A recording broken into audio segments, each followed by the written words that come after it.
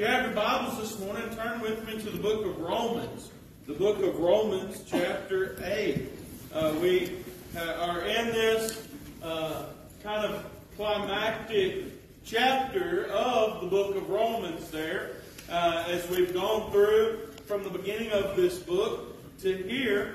And last week, we were talking about living in the Spirit and how we as saved folks, as those who have known Jesus Christ, come to know Jesus Christ as our personal Savior, that we are to live in the Spirit of God, that we are to walk, talk, act, and live our everyday life in the Spirit of God. And we talked about some of the things that make the Lord, that disappoint the Lord, that the Lord is not pleased with, and that we should stay away from those things as a good rule of thumb, right? Simple enough. But this week, we're talking about something that's very exciting, something that is some good news. Could anybody here stand to get a little bit of good news? I think that we all could, because let's just face it, the life that we lead now and the days in which we live, good news is rare, isn't it? Well, as a matter of fact, they're saying that if something's too good to be true, it probably is. There's times that we just find ourselves down, and it seems like we're out, and it's difficult these days to find something that's worthy of us to be happy about. But the title of our message this morning is "It Gets Better." It gets better. This world is not as good as it gets. Amen. This place in which, don't get me wrong, God's creation is beautiful. You ever been out early in the morning and you see the sun coming up? It's beautiful. I've been all over the place in the state of Arkansas, and we've got some beautiful scenery. I even went to West Virginia, and they call it Almost Heaven. I said, if it's called Almost Heaven, Lincoln County's the promised land. So, there's just nothing like your home, right? But there's beautiful things, and I believe the Lord doesn't want us to be miserable here on earth. I believe that. The Lord doesn't want us to be miserable. The Lord, I believe, wants us to have an enjoyable life. He tells us in the Bible how to have an enjoyable life, but there's still heartaches. There's still sorrow, there's still pain, there's still difficult times and hardships that take place. But I want to tell you this morning, it gets better. Let's start there in verse 18. And it's going to kind of be our main verse here that we're looking at. But we're going to read all the way to verse 30. It says, "For I reckon that the sufferings of this present time are not worthy to be compared with the glory which shall be revealed in us. For the earnest expectation of the creature waited for the manifestation of the sons of God. For the creature was made subject to vanity, not willing, but by reason of him who hath subjected the same in hope. Because the creature itself also shall be delivered from the bondage of corruption into the glorious liberty of the children of God. For we know that the whole creation groaneth and travaileth in pain together until now. And not only they, but ourselves also, which have the first fruits of the Spirit, even we ourselves groan within ourselves, waiting for the adoption, to wit, the redemption of our body. For we are saved by hope, but hope that is seen is not hope. For what a man seeth, why doth he yet hope for it? But if we hope for that we see not, then do we with patience wait for it. Likewise, the Spirit also helpeth our infirmities. For we know not what we should pray for as we ought, but the Spirit itself maketh intercession for us with groanings which cannot be uttered. And he that searcheth the hearts knoweth what is the mind of the Spirit, because he maketh intercession for the saints according to the will of God. And we know that all things work together for good to them that love God, to them who are the called according to his purpose. For whom he did foreknow, he also did predestinate to be conformed to the image of his Son, that he might be the firstborn among many brethren. Moreover, whom he did predestinate, them he also called. And whom he called, he also justified. And whom he justified, them he also glorified. Let's go to the Lord in a word of prayer. Dear Heavenly Father, Lord, we come to you this morning. So very thankful, Lord, that we are here in your house. And so very thankful for each individual who made it today and who came to God's house. Lord, we pray for those who weren't able to come, who wanted to be here, Lord. And Lord, we pray for those that should be here who aren't here, Lord. And we just ask that you would burden their hearts, that they would come to your house, Lord, and that they would turn into servants for you, Lord. And Lord, I just pray that this message would be used for your honor and glory, that it would be done in the way that you would have it done, and that it would be for your honor and glory. You'd hide me behind the cross, that I would only say what you'd want me to, and be with every individual here. And if there be decisions that need to be made, that they be made today. I ask all these things in the name of Jesus. Amen. Amen. It gets better. You ever had a loss in your life? Or you lose a family member? It's very difficult, but it does get better. There are times, though, that it'll still hit you. But as a whole, it does get better. But that's not even what I'm talking about this morning. This morning, I'm not talking about there's still a grief barrier there, or there's still something that could pull us back, or still create sadness in our hearts. I'm talking about it gets completely better than it does here on earth. In verse 18, it says, "For I reckon that the sufferings of this present time are not worthy to be compared with the glory that shall be revealed in us." Folks, this world does not even compare with the glory that we will inherit one day. If you know Jesus Christ as your personal Savior, there's coming a day where we will be able to witness not only heaven, but Jesus Christ himself. I don't know.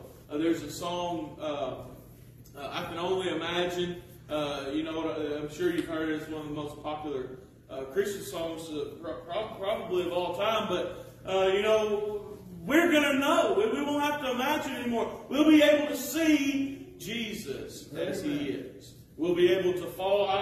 The song says, will I stand? Will I fall? Will I dance? I think I'm going to fall, and then I think the Lord's going to pick me up, and then I might start dancing. I don't know. I may do all of them. Can you believe a Baptist dancing? We can dance. It'd be all right. We can get down with it a little bit. The Lord has so much in store for us that we don't even comprehend. It says the sufferings of this present time. We have sufferings in our life today. I think I talked about it just a few weeks ago, that we have a depressed world. As a whole, people are depressed. There's things that go on in our life in which it just gets us down. And I know it's so easy, the preacher to stand up here and say, you're supposed to give it all to God. That's hard, isn't it? We can be honest. Amen. It's hard. God makes it easy. Why don't we just give it to Him? He says, give me your burdens, I'll give you mine, and they're light.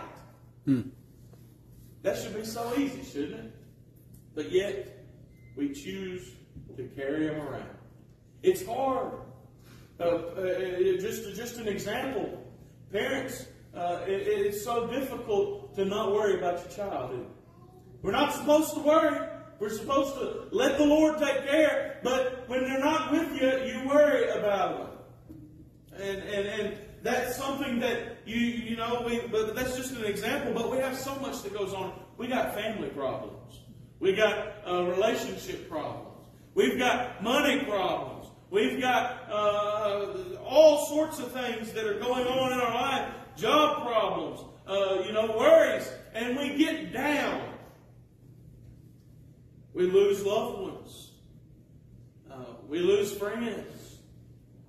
There's sufferings in this world. But they are not worthy to be compared to the glory which shall be revealed in us. We're going to be changed. We're going to be made different. We're going to be like Jesus. Now we may come back to verse 18, but give us a little bit of time to get through all these verses. We're going to move on for just a moment.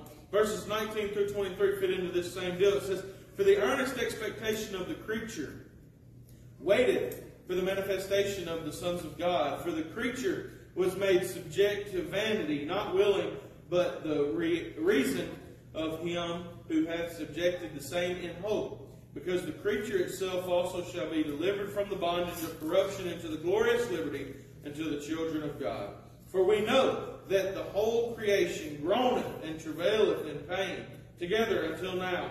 And not only they, but ourselves also, which have the first fruits of the Spirit, even we ourselves groan within ourselves, waiting for the adoption, to wit, the redemption of our body." Now, I've seen preachers preach this passage of Scripture, and they call it groaning. They title their message, "Groaning for Glory." We could talk about that too. But this morning, we see the difference in someone who is lost and is living a life without the Lord, and someone who has been been delivered from the bondage of corruption into the glorious liberty of the children of God, is what verse 21 says. Do you know, and we're going to get into it, I'm not going to get ahead of myself, or I might, and that's okay. I told Brother James this morning before when we were talking just a minute, I said, this message was so hard to construct because I got so many thoughts and they intertwine with one another, so we're going to get where we're going. We just might take a few curves to get there, all right? But that's okay. But we have a hope once we've been saved. We have something to look forward to. We have something to live in today. And I'm not going to get ahead of myself if I could. But in verse 20 it says, "For the creature was made subject to vanity, not willingly, but by reason of him who hath subjected the same in hope." Listen, there is a day whenever those who don't know Jesus Christ, we're subject to a lot of things. In this world, we're subject to things that we don't want to be subject to. We live in a world that you have to be politically correct. You got to be religiously correct. And I'm sorry, but there ain't but one way to heaven, and it's Jesus Christ. There's no other way. There's only one Word of God. There's not, if you like this part and you like that part, or whatever the case may be. It's just one. God only gave us a Bible, and He didn't give us, this and that and all these other things. We've got the Word of God. We're subject to other people's opinions from time to time. I think that's a lot of that has to do with the troubles that we have in our world, is we're worried about other people and what they think. Truthfully. Because if you get to a point where you don't care, you live a whole lot happier life. I think I was telling my wife, I think I'm going to be a grumpy old man in some situation. Because I'm already getting there. Some people, I just don't care. Whatever, I don't care. You don't like me, that's okay. I love you. But we've been subject to these things, and our culture that we live in. More people are worried about how people view them online than how they live their life in person, and it's taken a toll on our society. We're subject to these things, but it says, but by reason of him who hath subjected the same hope, we have hope in Jesus Christ. Amen. There is no other hope. We talked not long ago. I don't believe this was in the Romans series, but it's been a while back then, where this is not a verb hope, but that this is a noun hope. This is something that we are not hoping in the sense of, I hope that I make it home. There's a pretty good idea that I will make it home, but it ain't 100% certain.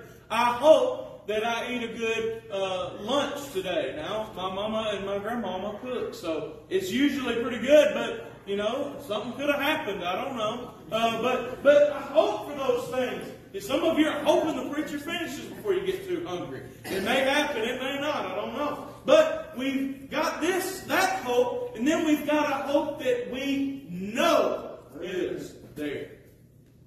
This is not a hope. A hope in Jesus Christ is not a reaching out, hoping that you grab a hold of something. It's knowing without a doubt in your heart of hearts that you can live in this hope of Jesus Christ. Now, we went ahead and got ahead of ourselves. But verse 24 and 25 is talking about this hope that we have. It says, "For we are saved by hope. But hope that is seen is not hope.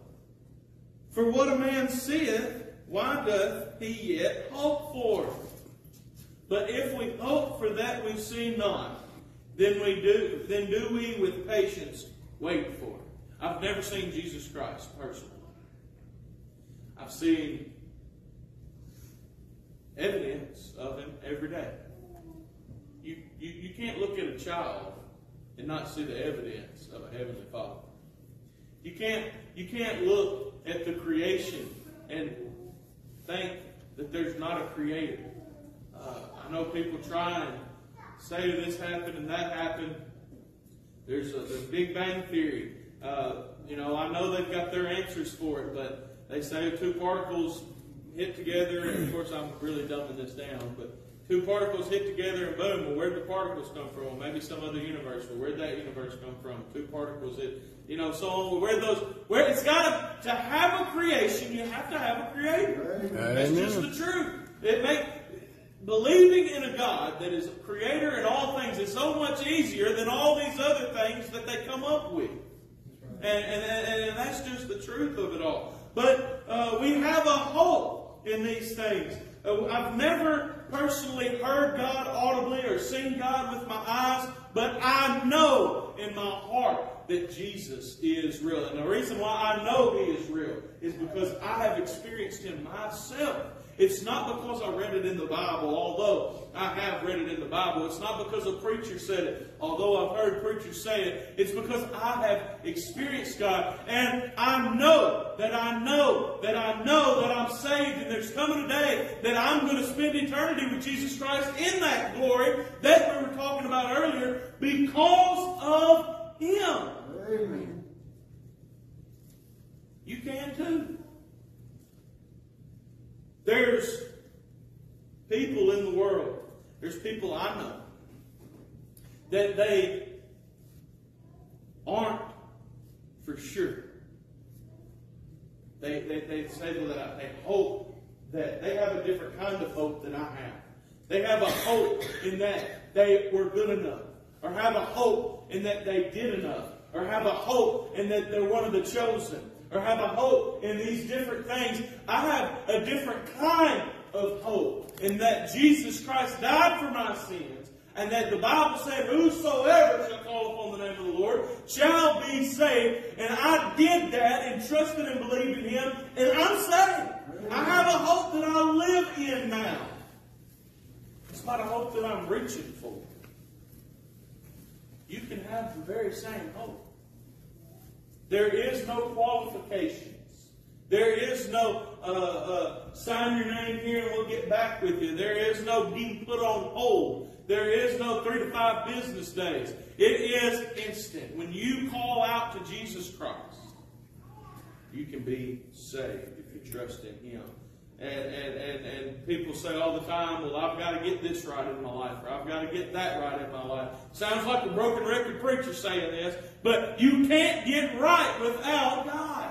Amen. You'll always be short. You'll always fall short. You'll always be reaching to try and get a little bit better. Why don't you get saved and let God do the rest? We'd be some pretty lost folks if we was trying. If you could be good enough, we wouldn't need God. We wouldn't need Jesus. But the truth of the matter is that we can. And the only hope that we can possibly have is in Jesus Christ, in the blood of Jesus. Now, in verse 26 through the end of this chapter, it says, likewise, the Spirit also helpeth our infirmities. For we know not what we should pray for as we ought, but the Spirit itself maketh intercession for us with groanings which cannot be uttered. And he that searcheth the hearts knoweth that what is the mind of the Spirit, because he maketh intercession for the saints according to the will of God. And we know that all things work together for good to them that love God, to them who are called according to his purpose, for whom he did foreknow, and also did predestinate, to be conformed to the image of his Son, that he might be the firstborn among many brethren. Moreover, whom he did predestinate, them he also called, and whom he called, them he also justified, and whom he justified, them he also glorified. Verse 26, it tells us that the Spirit also helpeth our infirmities. We've got some infirmities. Not only physically, mentally, spiritually, we've got it. But the Lord, the Spirit, it helps us. But it makes intercession for us. You know, you can pray about anything, anywhere, at any time. Amen. You ever had those times where you just didn't know what to say? I believe the Lord knows our heart, knows our spirit. And there's been times where I prayed, Lord, I don't know. Let your will be done and I'll follow behind. We get in trouble when we think we're smarter than the Lord. But there's groanings. The Lord, there's trouble in this world. There's things that we go through and that we have. In verse 25, as we read earlier, we have to wait with patience for this. I'm not very patient. I'm not very good at waiting on things. But, especially when we're going through things that we're going through, but the Spirit knows. And we can be comforted by the Spirit. How much do we miss out on because we will not allow the Spirit to comfort us, because we don't go to God, we don't go to prayer, we just try to take care of it ourselves? Go to God. Let the Lord take care of the things that we have in our life. Now, verse 28 is one of the most misinterpreted, used out of context scriptures in all of the Bible. People say all things work together for the good for them that love God. All these things that are going, everything that moves is for our good.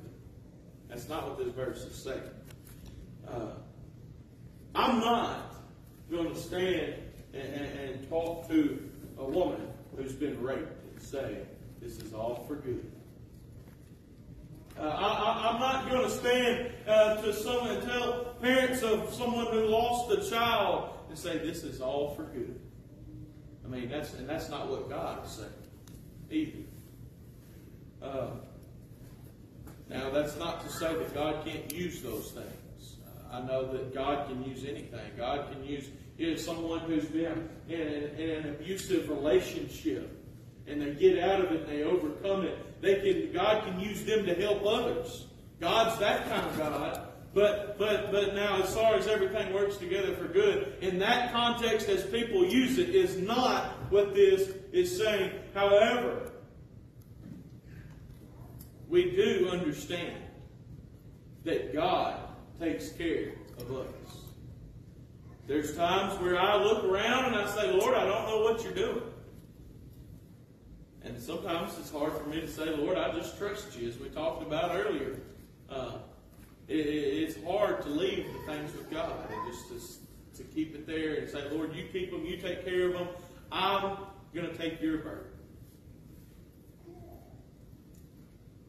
But we have a good God who does take care of us, who does love us, and who will strengthen us. And He'll strengthen us in these hard times. It says in the second part of that, to them who are the called according to His purpose. We have a purpose. Listen, this is what I want to tell you something this morning. If God has saved your soul,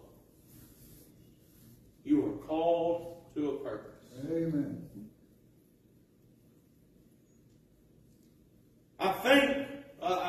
I know that Christians today, we have the mindset. It's not just Christians, it's us as a whole. What can others do for me? We were talking in Sunday school that our welfare deal in our nation is in such a state it's in because people think everybody ought to do something for them. We're no different. We think everybody ought to do stuff for us. That we ought to, isn't it nicer, at least in the time, I don't say this, when you do something for somebody, it feels good. But anybody here want to say you'd rather do something for somebody than somebody do it for you? Or you do something yourself? Anybody here turn down somebody to pay you the same wage you're making right now? And you don't have to, if your boss said, hey, you don't have to come to work, we're just going to keep sending that check. How many of you still go to work? You might go find another job, but you ain't going to go back to that one, because why would you? But we grab and we want and we this and we that, but we have to understand we have a purpose. And what is that purpose? Our purpose is to follow the will of God in our life. Amen. What is the will of God in my life? Preacher, people come to me. I don't know what the will of God is in my life. Can you tell me what it is? I don't know. I can tell you this. Number one, your purpose in your life is to be saved.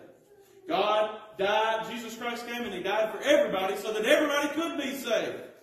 That's number one. Then it's to be baptized, following the Lord in the first act of obedience. Then it's to join one of the Lord's churches and to get involved and to learn and to study. That's part of your purpose, is to study and grow and to serve and to witness and to be a witness. That's everybody. But as far as these specific things, only God can tell you that. And, by the way, you say, I can't find what God wants me to do. Either one or two things is usually happening in that situation. Either one, they ain't trying to find what God wants them to do. Or God done told them what they want to do and they didn't want to do it. That's just the truth. They say, well, God, I don't think I want to do that. I want to find something else. And so they struggle. But there is no happiness like being in the will of God. Amen. There is no such a thing. I want to read you another passage of Scripture this morning. In the book of Luke, chapter 16.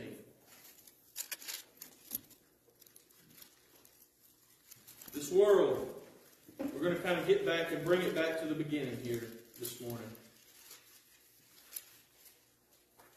This world is temporary. Everybody understand that? Amen.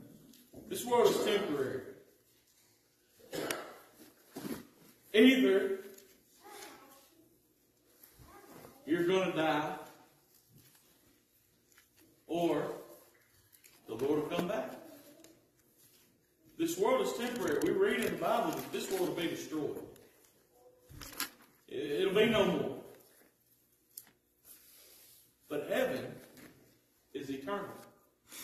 And how we live our life here determines our eternity.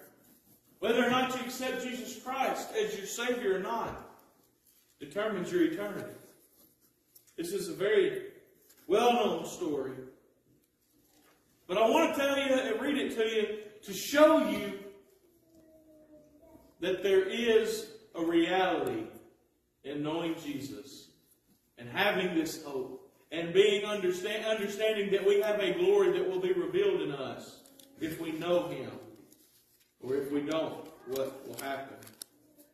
There was a certain rich man, verse 19, which was clothed in purple and fine linen, and fared sumptuously every day.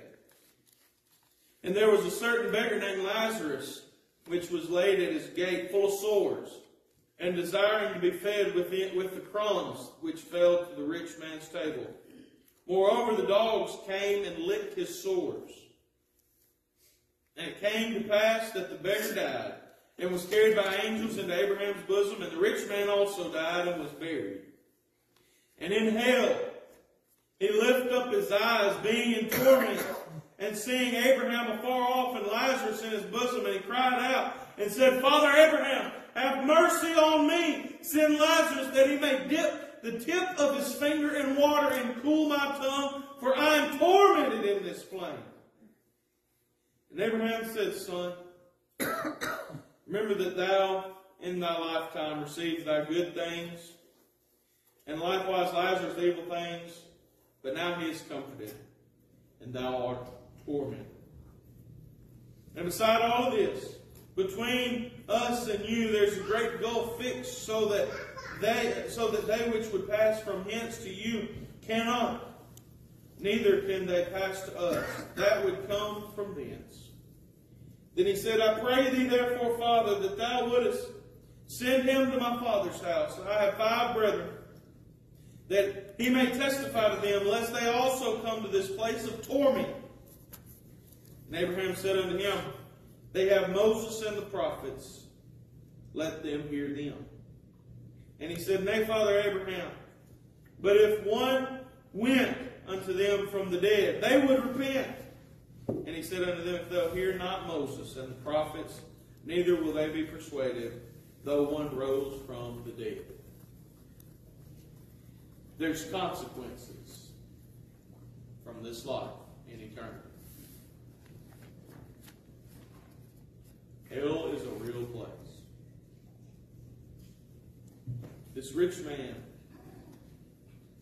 is still there, being tormented.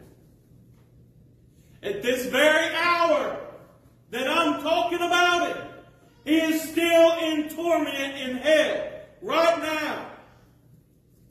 He said, oh, if there could just be some way out, if there could just be a little bit of comfort. It never came and it never will.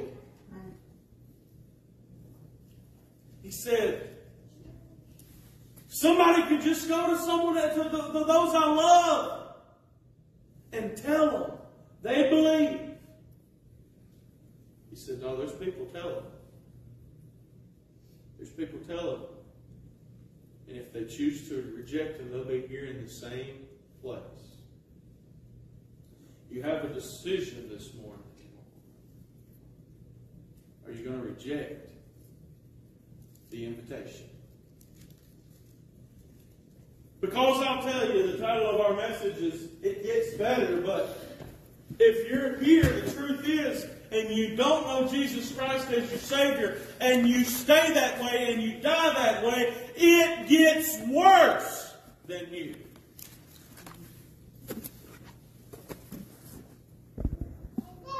What is your answer?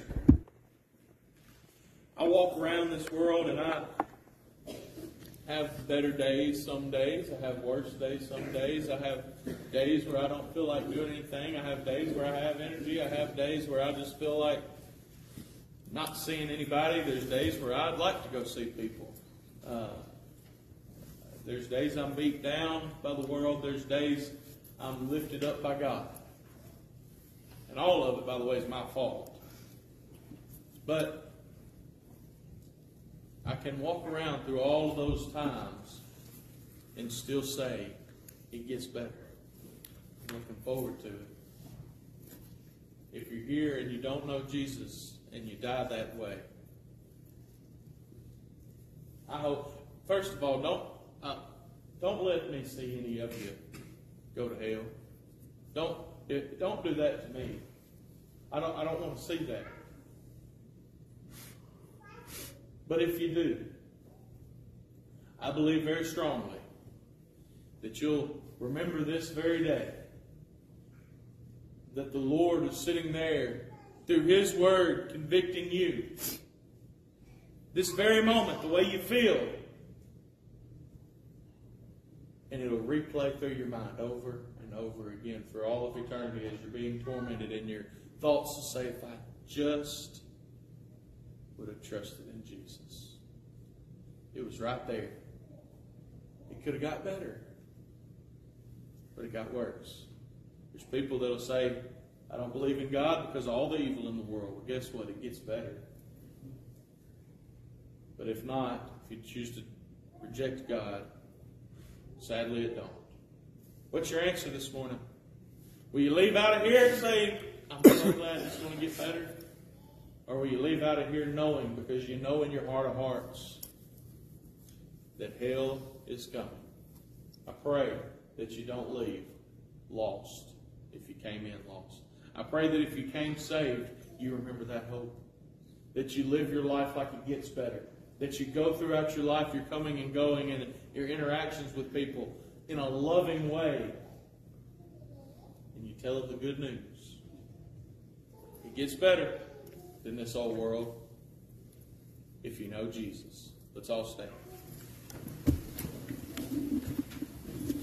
As we get ready to have verse of invitation this morning, asking you